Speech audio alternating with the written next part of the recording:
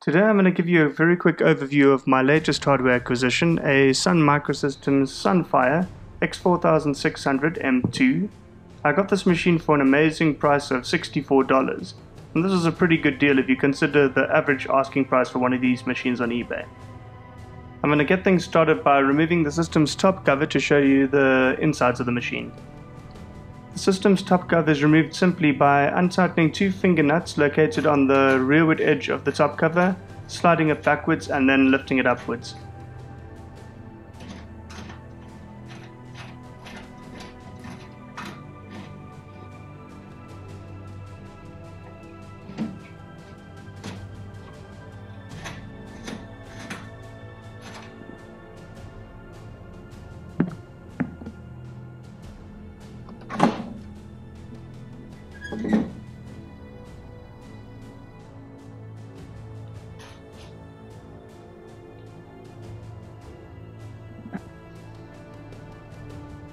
In this section of the chassis behind the hard drive bays, there is a flex cable which connects the hard drive backplane to the power distribution board and the system board. The next section of the machine houses the system nodes. There are currently 4 nodes fitted, each with a AMD Opteron 8220 CPU and 8 gigs of RAM each.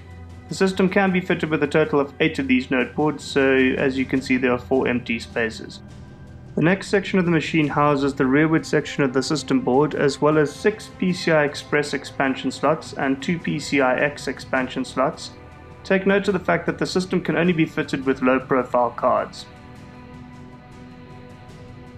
The system is powered by 4 850 watt power supply units, 2 of which are required for the system to boot and the extra 2 are for built-in system redundancy.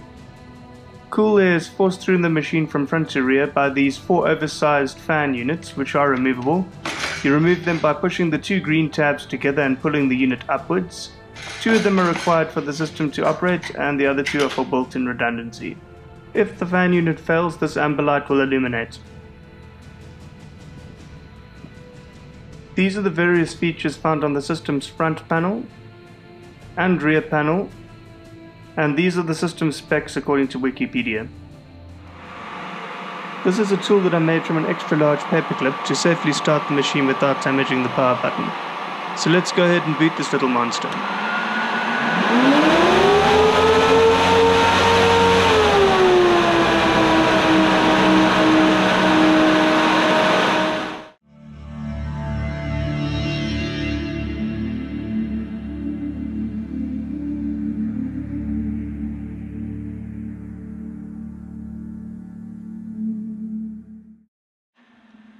Now that Solaris 11.4 is up and running on the machine, let's have a look around.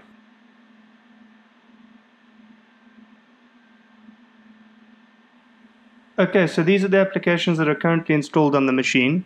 The first application that I actually installed on the machine was PR Boom, as I believe that no workstation is really complete without it. So let's play a bit of PR Boom.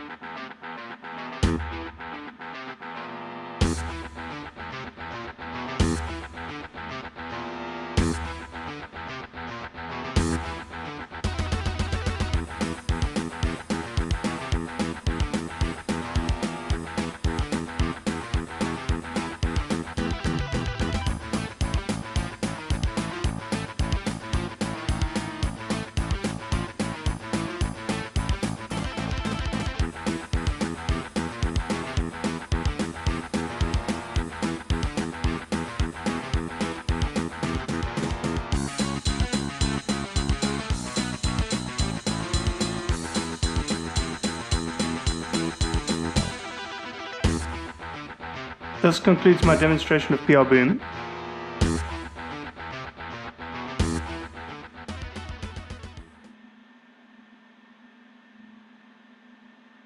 Next, I'm quickly going to log on to RX Network using Firefox.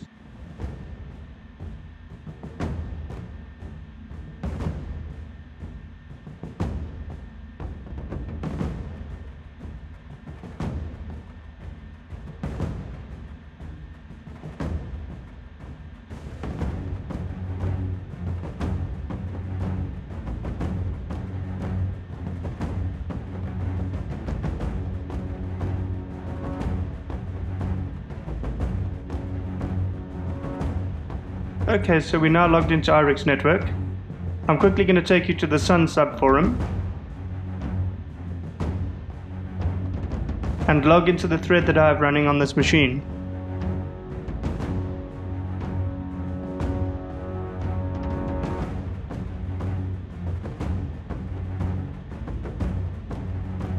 Okay, so this concludes my short overview of this machine. I hope you enjoyed the video and thanks very much for watching.